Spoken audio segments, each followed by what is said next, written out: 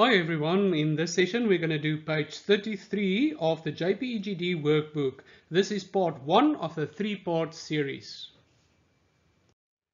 Here is the answer of our drawing, and this is the goal towards which we are working. If we look at the top view, we will see we have 3 sections of this structure that we want to draw, and therefore we are dividing this lesson into the 3 parts, so we want to attempt each part as we go along.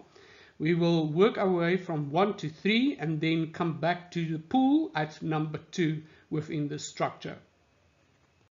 Here we have been provided with the answer sheet. On the answer sheet printed for us is the top view and a side view.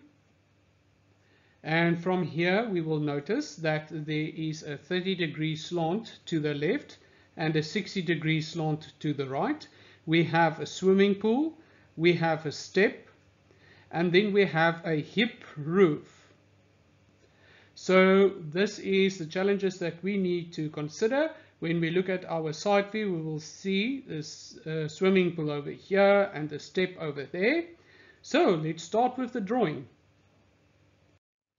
We have already determined that we have a slant of 30 degrees of our structure to the left. Therefore, we're going to determine the left vanishing point by starting at the standpoint, and we are going to view the structure from the standpoint. To keep that in mind, and then with that 30-degree slant, we're going to carry on all the way to the picture plane, and then straight down 90 degrees from the picture plane, we're going to go and project down to the left vanishing point where we have the horizontal line. That will give us the position of our left vanishing point. Next, we have the 60-degree slant, which is going to go to the right. So therefore, from the standpoint, we're going to go 60 degrees. Now, from the standpoint all the way to our picture plane. Once we hit the picture plane, we're going to project straight 90 degrees downward, and on the horizontal line, we will determine our right vanishing point. With the left and right vanishing points determined, please keep in mind we are viewing our object, our building structure in this case, from the standpoint. So that is our point of view from which we are observing this model. And therefore, we have to continuously make sure that that is the perspective that we are going to follow when we look especially at depth. So we want to look also at all the different surfaces that are slanted to the left, and then we also want to look at the surfaces that are slanted to the right. So this will give us a good idea of where we're going, which corners we will need to project to the left and right vanishing points as we go through this drawing. Now I'd like to say that the first phase of our constructions is done. So determining the left and right vanishing points is what I refer to as phase 1. So now we're going to phase 2, where we are going to start off by drawing in the first anchor line. Now I refer to this as an anchor line. Many people refer to it as a height line. It's the same thing, but I just want to make sure that I understand that this anchor line or height line is then used for the purpose of where I project all my heights to in the end of the day, so that I can use those heights and project them to my left and right vanishing points. So that's the purpose of this anchor line, and this I will see as my main building. So therefore I refer to this as my main anchor line. You can create secondary anchor lines as you go through the drawing, which you will see as we go along. Secondly, what I want to do now is I want to draw the second anchor line that is now from the corner of the part where we have the swimming pool. So this corner projected straight down, and I always take it down to the ground line. You don't have to, but I like to draw it all the way down and make sure that all these constructions are light, because obviously we're going to end up with a lot of lines in the end of the day. The next part that we want to do is we want to take our heights that we see are the main heights we want to start off with initially in our drawing. So for the first part, I have taken the height of the steps and the window's lowest end, and then the top of the window, then the bottom of the roof, and then the tip of the hip roof we have taken all the way up. and you will see why I've taken them to the places where I have at this stage. But that is for later, so this is just the step that we wanted to get to up to this point, is to determine those anchor lines and then to draw in the construction lines that will determine the placement of the height on those anchor lines that we will use. We're going to start the construction by taking the far left edge of our main building towards our standpoint.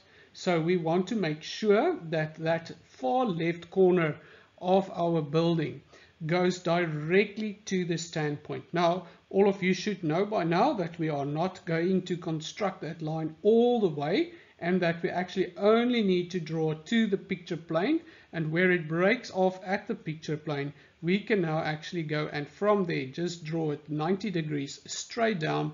Now you can take it all the way to the ground line if you like, or if you just have an idea of how far you need to go low, you can use that. Okay, so that's the first one that we want to determine. And then what we want to do is we want to do the same with our intersection over here and over here. Take it first to the SP, so that would have gone all the way to the SP. That one would have gone all the way to the SP, but we broke it off at the picture plane. So from the picture plane, we now have our lines going 90 degrees straight down, and that will help us with our construction now further when we want to determine all the different heights at those different areas of our building. We now want to determine the lowest and highest part of our wall going to the left and right vanishing point, that is of the main building. So where the main anchor line now intersects with the ground line, from there we want to now go and project a light construction line all the way to our left vanishing point. And when we have done that, we're also going to go back to the projection that we got from our roof's height, and at the main anchor line we're going to then project that construction line all the way to the left vanishing point, and that will give us the left view of our building's lowest and highest part. And then we also want to go now to the right vanishing point, so we return to the anchor point here on the ground line, and once again we're going to go to the right vanishing point, in this case all the way from the bottom, and we will hit the right vanishing point, and that will give us the slope or angle at which our depth of perspective will disappear to for the right side of the building. And then we are going to also go and take that height that we have already determined now on the main anchor line, and like we did to the left, we're now just going to do it to the right. We're going to project that all the way to the right vanishing point as well. So that will give us the lowest and the highest part of our wall to the right and to the left of our vanishing points. So what we want to do from here is try and draw in solid everything that we can at this stage. So as you will see, I've drawn in solid the left edge of the house, which will be uninterrupted. So those walls outer edges will be solid. And then also going to the right, the top edge of the wall, I know those will be solid. Now you could have drawn in solid this part over here if you wanted to, but that is your choice. Normally I leave that for later. So for what it's worth, draw in solid what you need. What I want to draw your attention to is the tip of the roof. So at the top ridge of the roof, I projected with the blue line it all the way to this anchor line over here. Now how did I get that anchor? Why did I use that anchor line? Because we know that the ridge of the roof, that very top edge of the roof, is over there. We just continued with the projection of that all the way at the slant of 30 degrees to where we hit the picture plane, and we projected it down from there. So that is where the blue height line intersected with that guideline that we have projected. So from there we can now go and draw a light green construction line. You will just draw it light with your pencil, and what will happen is it will show us exactly at what angle towards the left vanishing point we will find the top ridge of our roof. So if our roof is somewhere on that green line. We just need to determine where. So now I'm going to draw your attention to this reference point over here on the right hand side of the roof, and then look closely at the animation where the line is now projected towards the standpoint, and then when it hits the picture plane we projected it straight down now to that green line that we created. And that is where we now have the reference point for this corner. Let's call that number 1. So this is the reference point for number 1 of the tip of our roof. And once we have done that, we're going to do the same now with the tip of the roof here on the left. We call that number 2. And we're going to do a projection to the standpoint and bring it straight down from the picture plane onto that green line again, and where it hits the green line we will now have our reference point 2 over there. So we know that the reach of the roof is going to be in that part over there. As you can see, we now have drawn in the edges of the roof. So just to explain how I got that, so we had the corner of the tip there and over there, so that was 1 and that was 2. So all that we did was now from this front corner on the left, we just connected with a solid line from the bottom to the top, and then on the far right also just a solid line there, and connected number 1 and 2 with a solid line, and then on this far bottom left hand corner we just connected the line solid over there. And that will then give us the shape of our roof, which we will now obviously have drawn solid, so we could finish the roof at that stage. Now we are going to position the window that we see here on the side view. So we want to take that window's heights and we want to work with them for the stage. So from where the main anchor line's lowest point of the window is and where the highest point of that window is, you would see I have now projected this light green line going all the way to the left vanishing point there at the bottom part of the window, and the top part of the window is also going to the left vanishing point. So I know on those two lines I will find the lowest and the highest parts of my window. So that is the next part that I want to determine, and I know my window will be positioned somewhere now between those two heights. So on my top view I know there and there is indicated the space for where the opening of my window would be. So from there we are going to work our next step. So we know where the opening of that window area would be on our top view, and look closely at the animation. So I'm going to project now to the SP and bring it down straight from there, and it is very small to see, but there also here we projected to the SP, and then on the picture plane we projected straight down. So those orange lines will then indicate for us the positioning of our guidelines, where we will then find the opening of our window. So in the end of the day we know that here and here is where the far left and far right edges of the opening would be.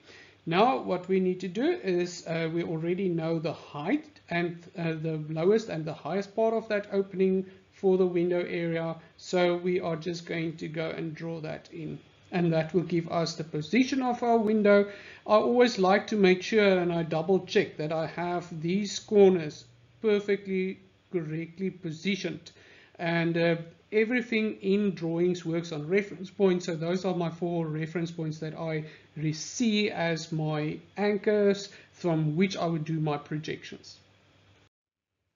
Our next step is now to determine the inside depth of the windows, or that opening that we represent as a window.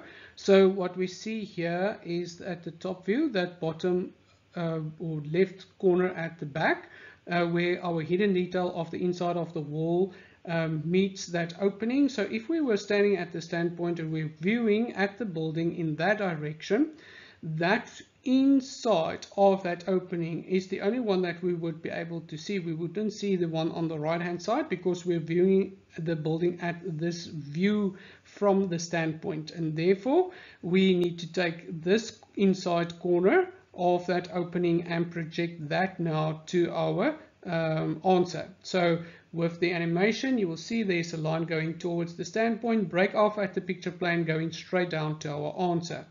Now at our answer at the bottom, we now see this part of the line, but we do not know how far that line must go down. So when we want to determine the height of that line or the length of that line, we now need to focus again our attention on this bottom left hand corner of our window, and we will project that corner now to the right vanishing point. And when we do that, we will draw in a light construction line like that. Now we see how those two intersect with one another, and where they meet with one another, that would be the inside corner. So we could draw in solid that part for our window as well. And we can now also work in reverse from this inside corner that we have towards our left vanishing point. So we can actually place our ruler now on the left vanishing point through that intersection and just draw in reverse that thickness of the wall at the bottom there. And that will conclude for us the construction for that. So let's look at what the result looks like. Now we can draw in solid the inside edges of our thickness for the opening in the wall. As you can see here, that will conclude the first part of this construction. In our next part, we will carry on by drawing the next stage of our drawing.